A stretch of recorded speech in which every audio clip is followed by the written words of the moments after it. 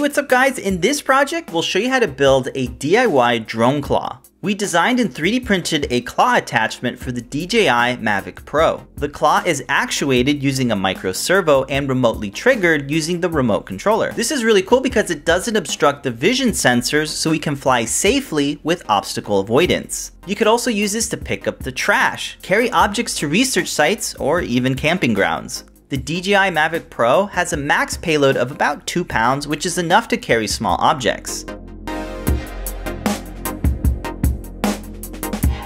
We're using the light sensor on the Adafruit Circuit Playground Express to detect when the LEDs are on. A light pipe tunnels the LEDs on the drone into the 3D printed enclosure, so the servo opens and closes when the LEDs are remotely turned on and off.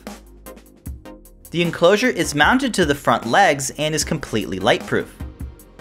The shoulder buttons on the controller can be mapped to turn on and off the LEDs on the 2 front arms.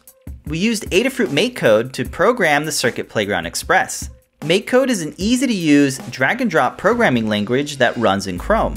It features web USB, so you can upload your code directly from the browser.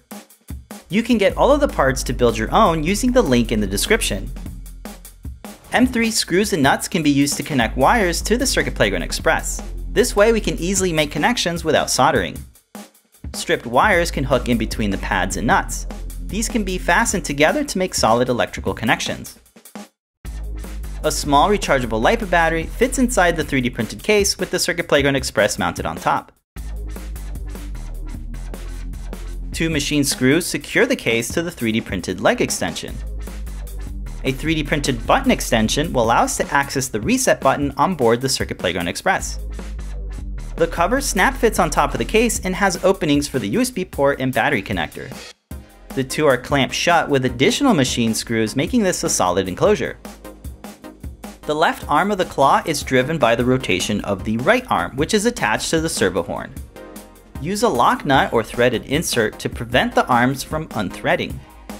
The servo press fits into the back leg extension with the shaft of the servo next to the arm. The servo horn press fits into the right arm of the claw and is secured with the included M2 screw. The arm is secured in place using an M3 screw with a threaded insert. We can use a piece of heat shrink tubing to insulate the light pipe, and this will prevent external light from getting into the case. Next, we'll prep the clip for the light pipe by inserting the filament into the small mounting hole. The back leg extension clips onto the 2 tabs that are on the bottom of the Mavic Pro. The 2 3D printed extensions are press fitted over the legs. A small additional clip will keep the wired connections away from the sensors and props.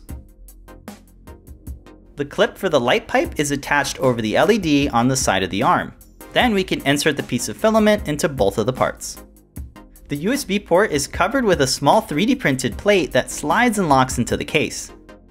An additional cover fits over the battery port and slides over the power cable. With everything assembled, the claw can be tested by remotely triggering the LEDs.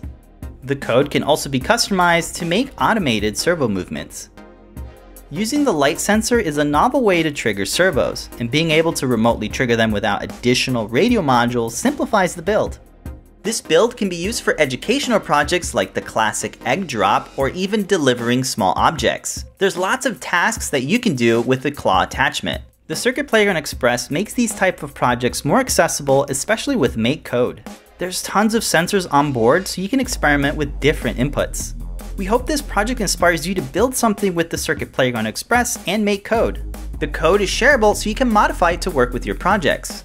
Our design files, code, and step-by-step tutorial are there, so be sure to check it out on the Adafruit Learning site. Thanks so much for watching, and don't forget to subscribe for more 3D printed projects from Adafruit.